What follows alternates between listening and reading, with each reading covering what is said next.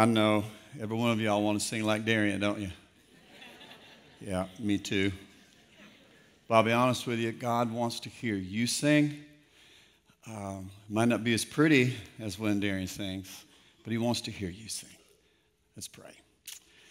Father, I humbly ask that your Holy Spirit would help us understand what you want to teach us through this scripture today. And I pray that in the name of Christ. Amen.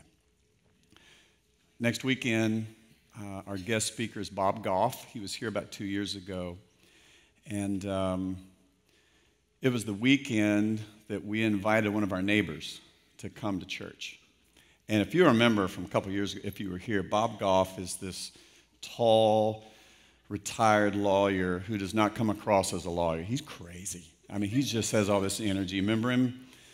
Well, in the middle of so many of the stories that Bob Goff was telling about what God is using him for and to do, one of the stories was about that after a lot of time that Mr. Goff had spent in Uganda, he had come to understand that these witch doctors had been sacrificing children in the name of their religion. Well, Bob Goff, as a Christ follower, knew that couldn't be.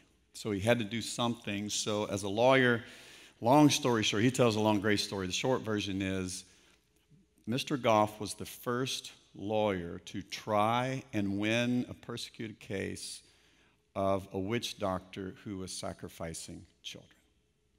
And the first witch doctor, his name was Kabi. He was sentenced to prison. Mr. Goff's back in the U.S., but it was on his heart to go back, so he went back and he asked permission of the prison to be able to speak with that witch doctor, which he did. And Bob tells the story of him sharing Christ with Kabi. And over time, Kabi surrendered his life to Jesus. And then he went on to say that sometime later, standing side by side in the prison yard with 3,000 inmates, Mr. Goff and Kabi preached the gospel of Christ together, and that over time, many of those inmates came to Christ. Well, the weekend came on, it was Sunday afternoon. Laurie and I were in the driveway, and our friend came by, and she was very complimentary of the church. So thanks for inviting me to church. By the way, I couldn't believe it was a renovated grocery store. That was kind of cute for a renovated grocery store. She talked a lot about you. So that's joyful people. It's one of the reasons I've told you I love you. You're so easy to love. You made an impact on her. But then my neighbor said this. But that story that man told about the witch doctor named Kabi being forgiven, I don't buy that. That's not fair. Now, my neighbor's not a Christ follower. She's as sweet as she can be. She'd make a wonderful Christ follower. She's just not surrendered to Jesus yet, and she doesn't really know what to make of all this church stuff that we do, but I know what she's saying. You do too, don't you? Just doesn't seem right or fair that a person who had committed such horrific sin would be forgiven. Well, there's another man who understands that as well. He's a prophet. His name's Jonah. You know the story of Jonah. It's 4 chapters, and rather than us walking through the 4 chapters, let me give you this general overview. God told Jonah to go to Nineveh and to preach against their wickedness. Nineveh would be Jonah's enemy. The wickedness would be described in great detail in just a couple of minutes. But Jonah didn't want to go to Nineveh to preach against their wickedness because they were such horrible people. So he ran the opposite direction. So Jonah, he lived here in Israel. So if I'm standing in Israel, to my northeast here is Assyria, and at the northern part of Assyria is Nineveh, it's the capital. But I'm here in Israel. Actually, Jonah was born in a little town close to Nazareth, so close to where Jesus had grown up. And on the coastline down here was Joppa, and it was a port city, and you could get on a boat, and there's the Mediterranean Sea, about 600 miles. And at the other end of the Mediterranean Sea is Tarshish. And as the story goes, Jonah went to get in the boat, and he was going to sail away to Tarshish. So rather than going this way, Jonah went this way. Gets in the boat, there's a bunch of other sailors there, and the sailors and Jonah encountered this incredible storm, which was not that common in their day. So the superstitious sailors were asking one another, which one of you has done something horrifically wrong that would cause this great storm? So it says they were praying out to any god that they knew, and they look at Jonah and they say, what did you do?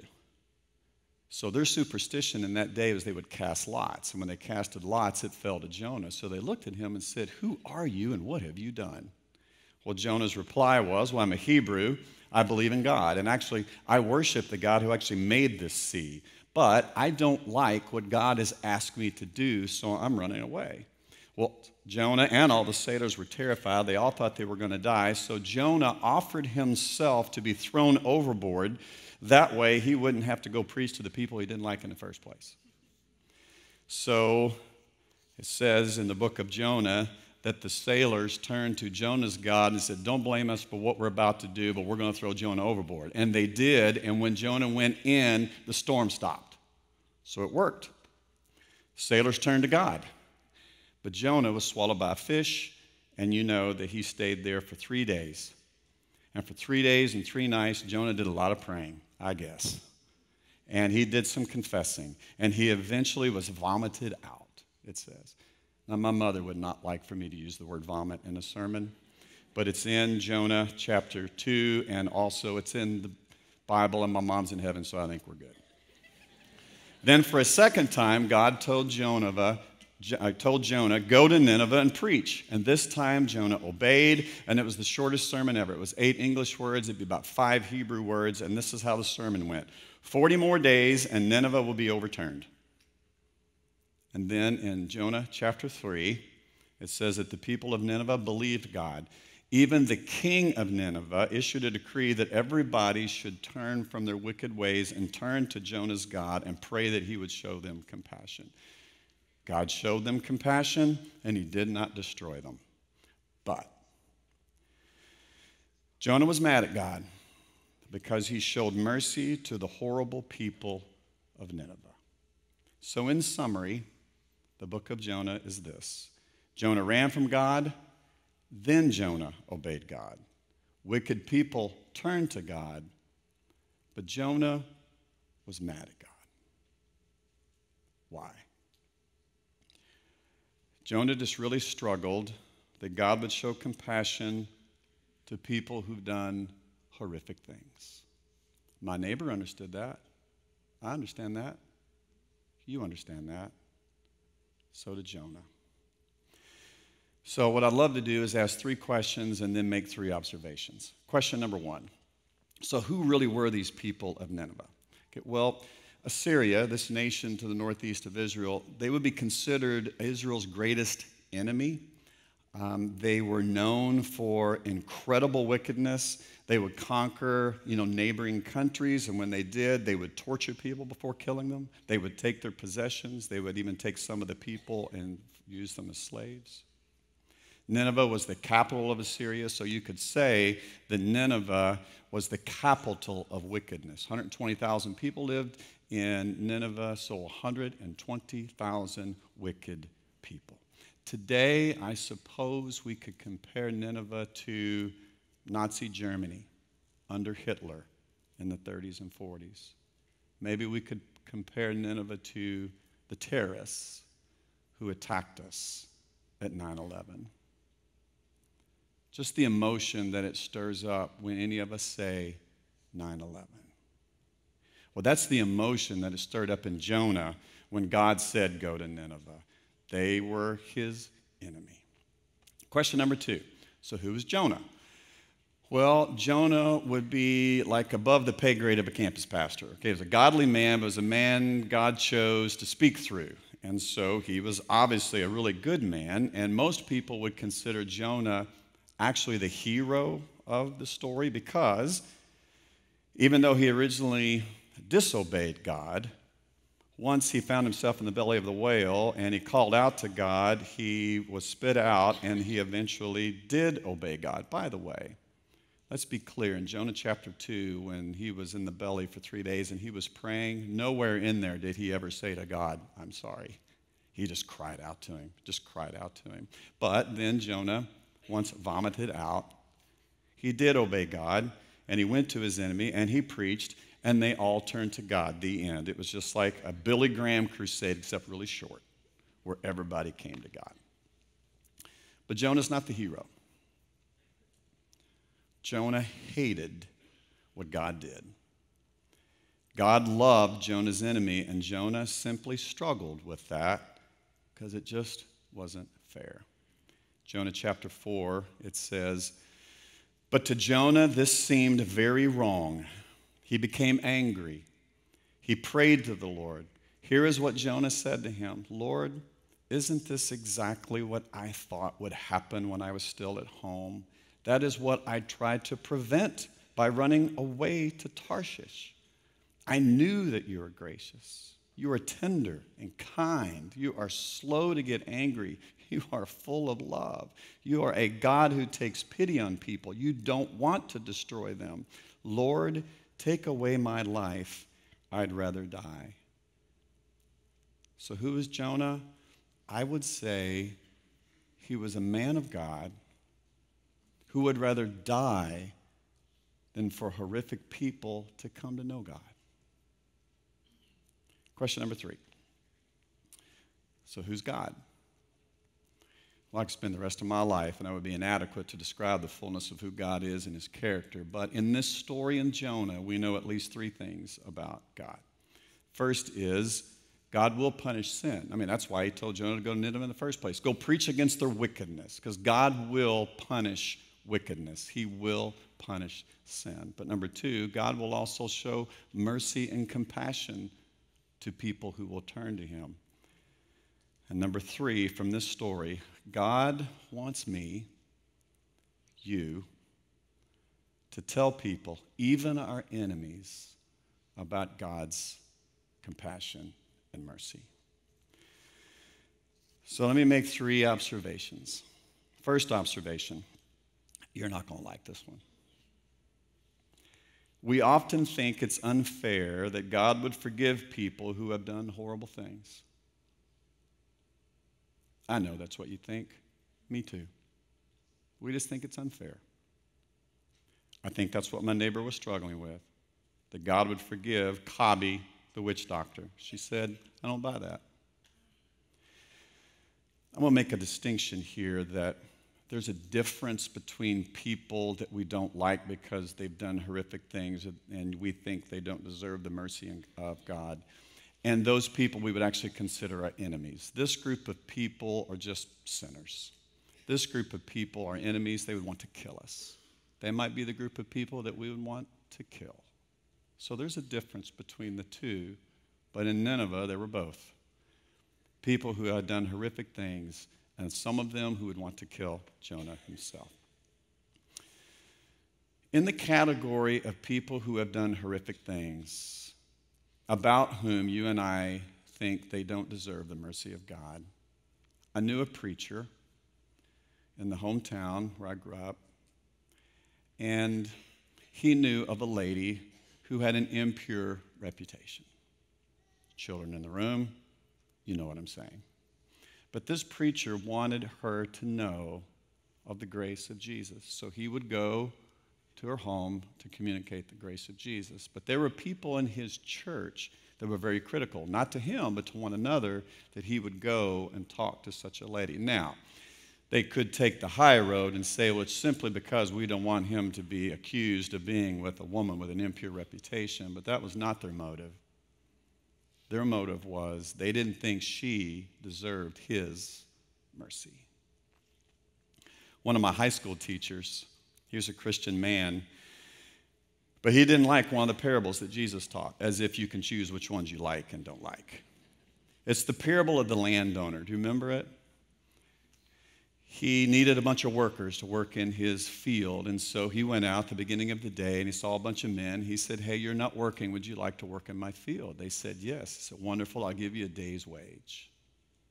Well, the story goes on that the landowner was walking into town. He saw some other men who weren't working. This was about 3 hours later. He said, would you like to go work in my field? They said, yes. 3 hours later, found some more men. At the end of the day, with only 1 hour left in the work day, he saw another group of men. He said, why are you not working? Would you like to go work in my field? And they said, yes. So they went and worked for an hour. At sundown, when the day was over, it was time to pay, the landowner called his CFO, and he said, hey, pay all the guys. But I want you to pay them all the same wage. But you know how the story goes. The men who had worked all day, probably a 12-hour day, came to the owner and said, that's not fair. We worked all day, and those guys especially only worked 1 hour, and you're paying them the same. And he said, didn't I tell you I'd pay you a full day's wage? And I did. But what was their problem? Their problem was it just wasn't fair. And the landowner said to them, don't I have the right to do as I want with my money? Are you envious because I am generous? Would we be envious that God would want to share his mercy with people that we think have not earned it? Well, my high school teacher just simply said of that parable, I don't agree with it. As if he has done something to earn being in the kingdom. Observation number 2. God wants everyone to know of his mercy and compassion and forgiveness, even our enemies. Now, the people of Nineveh were for sure Israel's enemy. They wanted to kill him. The Ninevites would have killed Jonah. They were clearly his enemy. But according to this story in the book of Jonah, God loved the Ninevites as well. Jonah chapter 1, verse 2 says, God said to Jonah, preach against their wickedness. But in Jonah chapter 4, the last verse, it says that God was concerned about the people. So it seems clear to me he hated their wickedness, but he didn't hate them.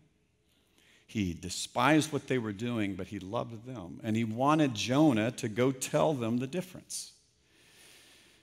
I have a friend. His name is Steve Saint. He's about 10 years older than I am. And in 1956, there were 5 men trying to communicate the gospel to a tribe of people in Ecuador. But all 5 of these missionaries were speared to death by the natives there in Ecuador. One of these men was the name Nate Saint. Nate was speared to death by a native. That native's name was Menkai. Steve Saint was Nate Saint's son. Steve was a little boy there in Ecuador when his father was speared to death by Menkai. To sit with Steve over a cup of coffee and to hear him tell the story that I'm about to tell you is so humbling to me. Over time, the commitment to Christ that Steve has compelled him to stay focused on those people in Ecuador.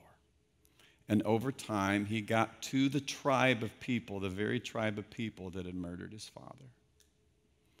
And he went there to tell them of their wickedness.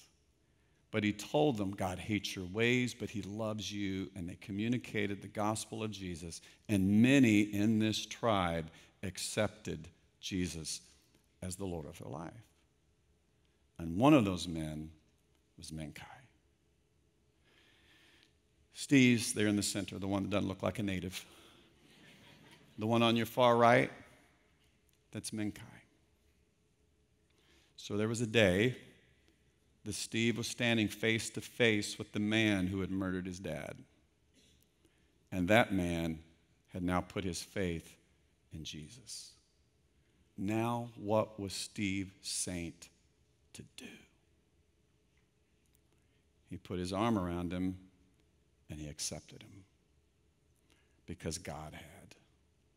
And Steve now calls Menkai, I cannot fathom this. He refers to him as his adoptive father. What do you do with that story? Well, there was a man named Saul. He was murdering Christians. And Jesus himself stopped Saul in his tracks. He actually called out to him, why are you persecuting me? In a manner of speaking, he said, why are you murdering my people? And you know the story. God hated what Saul was doing, but he didn't hate Saul. God literally changed him. He turned Saul into Paul, and Paul is who wrote so much of our New Testament. The man who used to be Saul, who became Paul, wrote these words in Romans chapter 5. For if, while we were God's enemies, we were reconciled to him through the death of his son, how much more, having been reconciled, shall we be saved through his life?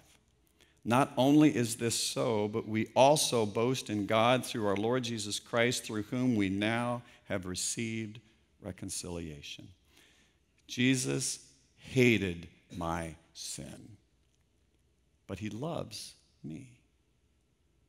I used to be an enemy of God, but through the mercy of Jesus, I have now been made a friend of God. I have been reconciled to the Father because of what Jesus has done. Observation number 3. God wants us to tell our enemies about him. I'll be honest with you, I really don't want to do that. I'm not kidding. And neither do you. Neither did Jonah. But God asks us to tell them about him. Tell them what?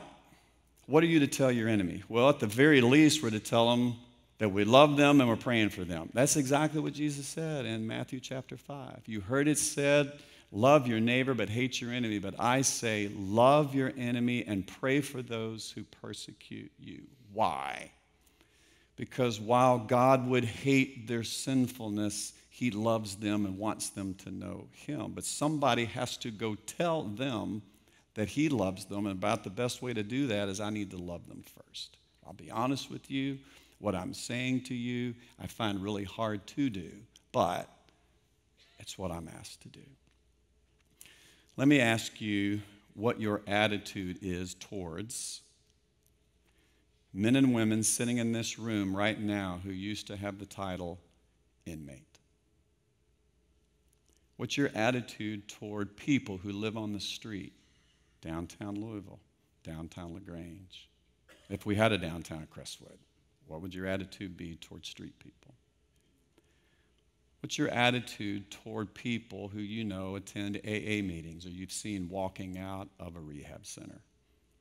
What is your attitude toward people, young ladies, who have found themselves in an unwed pregnancy and they're going into a pregnancy resource center? What's our attitude toward people that we see who are just covered with tattoos? What's your attitude toward people who sit across the political aisle from you?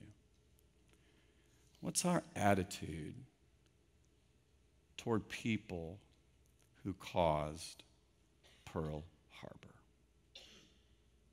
What's our attitude toward people who caused the horrific devastation known as 9/11?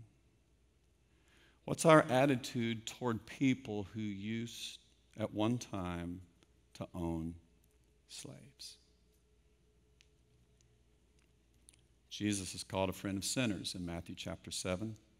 And in Mark 2, Jesus himself said, it's not the healthy who need a doctor, but the sick. I have not come to call the righteous, but the sinners.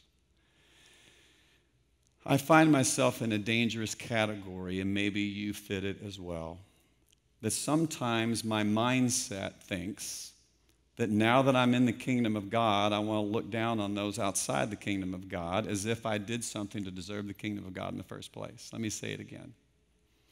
I find myself sometimes in the mindset that now that I'm in the kingdom of God, I look down on those who are not yet in the kingdom of God as if I did something to deserve the kingdom of God in the first place. Jonah didn't think that the people of Nineveh deserved God. That's what he said. God didn't want to go in the first place because I knew you were going to show him mercy and compassion. That's what he knew, but he didn't want the Ninevites to know. So he ran. Listen to the similarity in these two scriptures. Jonah chapter 4, verse 11, God said, "And shouldn't I show concern for the great city of Nineveh?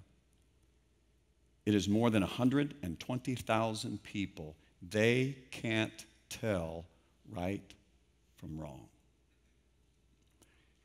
800 years later, while nailed to a cross, from the lips of Jesus, he said, Father, forgive them, because they don't know what they're doing.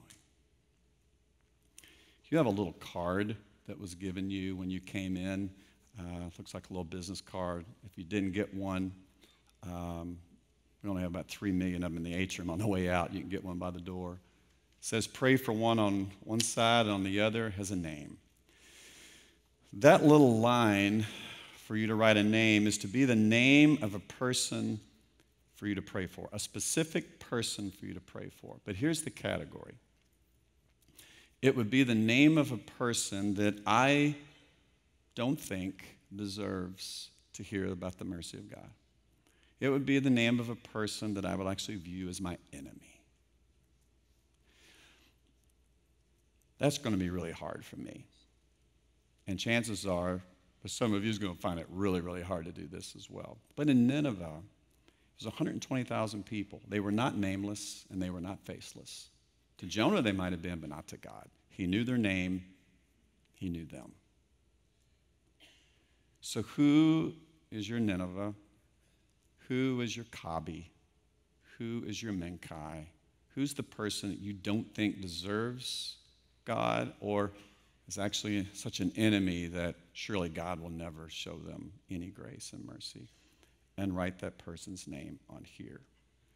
I'd encourage you to take the whole week and pray about it. Don't just do this in the next couple of minutes because this is something that's going to be really challenging. It really is for me. There's a retired school teacher, attends the 9 o'clock service here at the Crestwood campus. She sits right there. And for the past about 20 years, she's been sending a letter to one of her elementary students that she had years ago. That elementary student has found himself in prison for the last many, many years. But rather than just writing him off and saying he's gotten what he deserves, and punishment for his crime is fitting, but she wants him to know of the compassion and the mercy of God.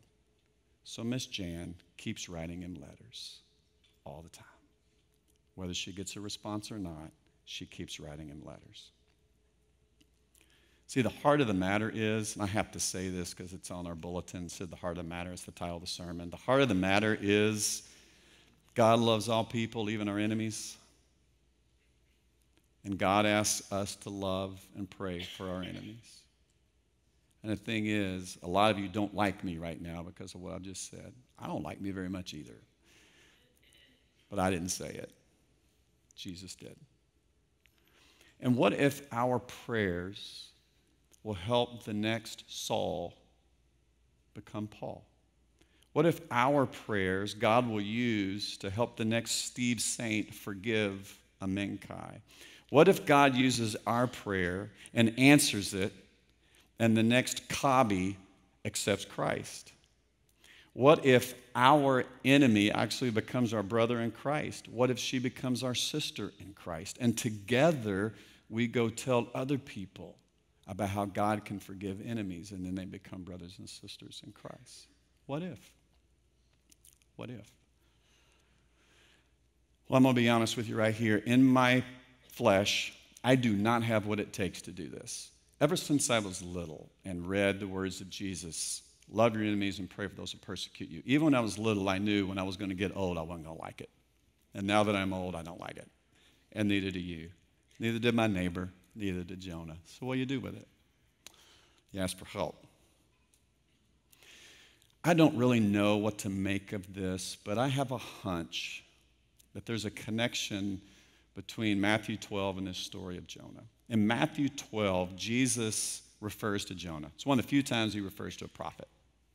And he says, just as Jonah was in the belly of the whale for 3 days and 3 nights, so the Son of Man's going to be in the belly of the earth, but then he'll be raised again. He was using a prophetic metaphor, which we understand.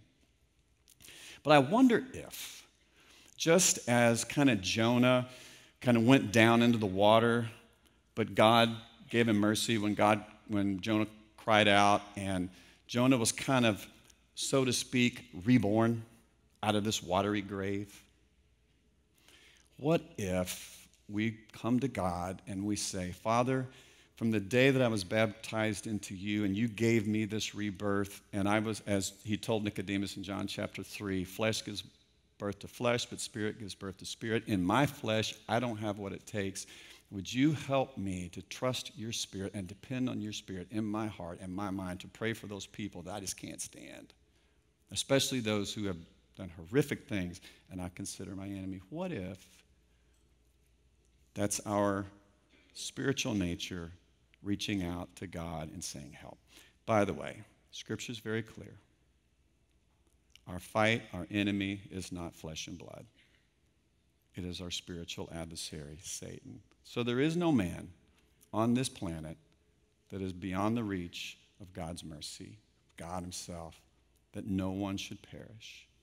But since sin will not go unpunished, then you and I are compelled to go let them know of the mercy of God so that they can relent of their sin and come to God. Yes? Let's pray.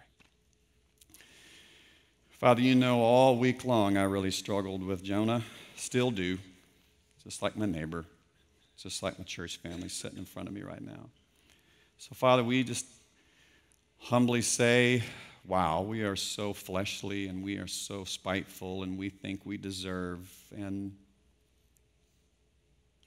I read from Paul, I used to be an enemy, but in Christ you showed me mercy. So, Father, I pray for the spiritual fervor of this church family, that we would love you so much that we would want people that are far from you to know about you. Would you give us that? Would your Holy Spirit in us drive us to communicate Jesus to our enemies? And that's what we pray, for their sake and for your glory. In the name of Christ, amen.